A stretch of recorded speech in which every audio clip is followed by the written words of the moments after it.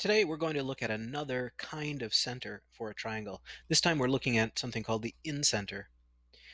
You get the incenter when you draw in the angle bisectors for each of the angles of a triangle. Where they meet, they'll all three cross at a single point. That is your incenter. Sometimes you'll see a diagram of this with a circle inscribed inside the triangle, and the parts of the circle, these radii that go from the center and make a perpendicular to the side of the triangle, those are called the in radii. And each in radius is the same length. It's a radius of the circle, so you know all three of those have to be the same length.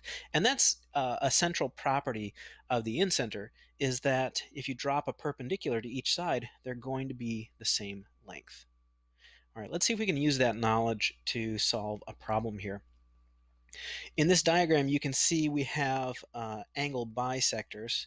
Well, they're telling us they're angle bisectors here and here and here. So we know those angles are going to be cut in half by those yellow lines. And then you can see they've drawn in the perpendiculars from that center, from that incenter, to the sides of the triangle. And let's see what other information they've given us here. Let's see. So MQ is 12. So this right here is 12. That's one of these in radii. So you know that this is going to be 12 and this is going to be 12. Okay. And it says MJP, angle MJP. So MJP, so this whole thing is 42. And the measure of angle PLQ, PLQ is just this little half of this one, is 18. Okay. And then we're supposed to find PLN, that angle, angle NKQ, and the length of NQ. Well, let's just start with the length of NQ. NQ is right here. It's one of these in radii, so we know that's going to be 12. We've already labeled that. So NQ is 12. Now let's look at the angles. PLN. PLN is this whole angle right here.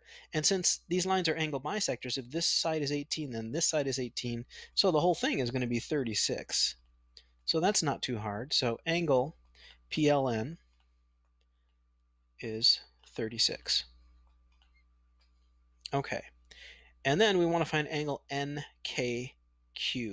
So NKQ is this part right here. And I think the best way to do that is to find this whole angle of the triangle. I say that because we already have two angles in the triangle. We've got 36 here and 42 here.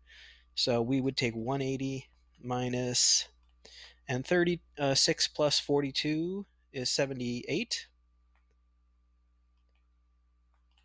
So that is going to be 102 that's left over for this one. And if we split that in half, we get 51. So angle NKQ is 51 degrees. So that is a little bit of work with the incenter.